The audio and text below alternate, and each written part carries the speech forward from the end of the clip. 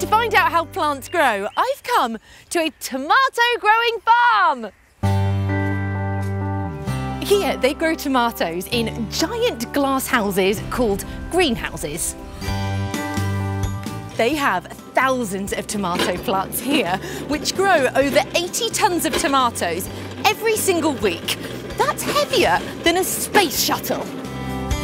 And the rows of tomatoes are very, very long. But what happens at the very beginning when a plant starts to grow? This container will let us see what happens to a seed when it starts to grow. And this is called germination. So, first we need some soil. Then cover it up, water, sunlight, and something called carbon dioxide, which it gets from the air around us. But it takes time for a seed to germinate and start to grow. So I think we should film this with one of my special cameras.